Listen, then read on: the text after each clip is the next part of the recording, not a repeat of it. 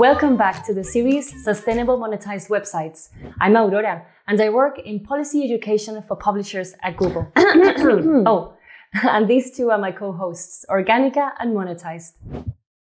In this episode, we will cover the reasons behind traffic changes and we will share best practices to help ensure good traffic on your site. So I'm here to learn ways in which my monetization strategy with Google AdSense can help my organic performance on search. I'm glad you're bringing that up.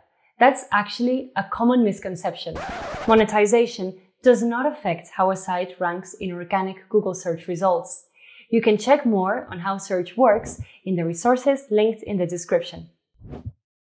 Let me start by saying, traffic should result from genuine user interest.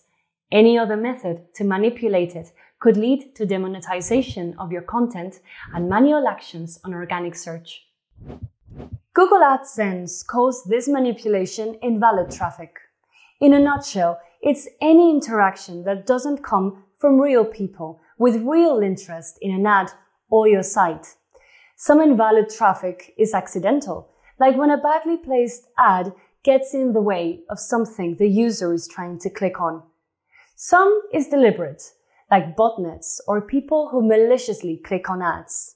Invalid traffic includes, but is not limited to, publishers generating clicks or impressions on their own live ads, publishers encouraging clicks on their ads by explicitly asking users to click on ads or by implementing ads in a way that may cause a high volume of accidental clicks. Automated clicking tools or traffic sources, robots, or other deceptive software. Clicks on ads must come from genuine user interest.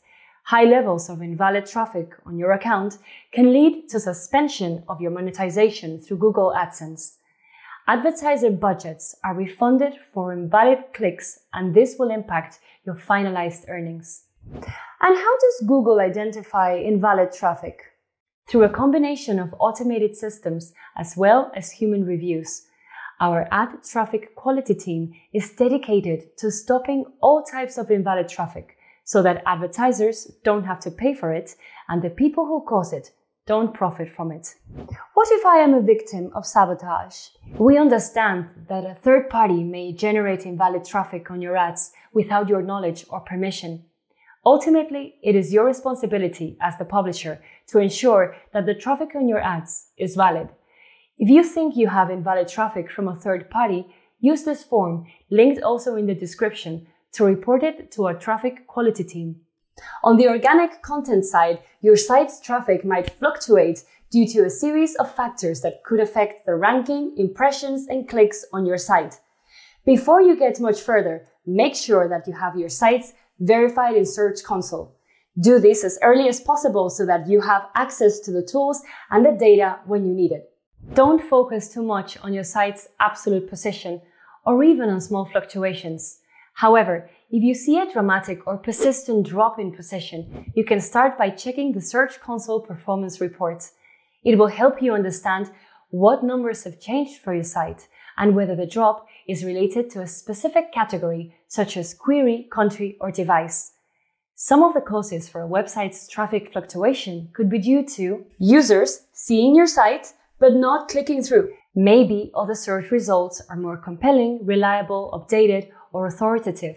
Perform a search for some queries to see which sites are doing better than yours and why. You can read about how to improve your titles and snippets on the resources linked in the description. Google is having problems finding or reading your site. If you recently made bigger changes to your site, like moving to another domain name, you moved existing pages to new URLs on the same site, or you moved from HTTP to HTTPS, give us a few weeks to update our index. You can follow the progress in the index coverage report in Search Console. You used to qualify for search appearance features, but do no longer do so. Examine your rich results and AMP reports in Search Console for new errors. Your site's mobile usability has decreased. Check the Search Console mobile-friendly test tool for this. There was a change to our ranking or reporting algorithms. Visit the Search Central blog and our Data Anomalies page. You have a manual action or security issue. Open the manual actions and the security issues reports in Search Console to fix them. A periodic drop. Is there a weekly, monthly, or yearly pattern in your traffic drop? Use Google Trends to understand how this pattern relates to your site's content. For example, if your site is about swimsuits, you might see a drop in search traffic around winter. These periodic fluctuations are hard to avoid, but you could try to create content that's relevant all year round. Now that you've heard about what can cause these issues, here are some best practices you can follow to prevent or minimize invalid traffic penalties and organic traffic fluctuations in your monetized site. On the organic side, make pages primarily for your users, not for search engines. Which brings me to, do not trick search engines. Ask yourself, am I doing this for my users or to improve my search engine rankings? Make your website stand out from others in your field by making it unique, valuable, and engaging.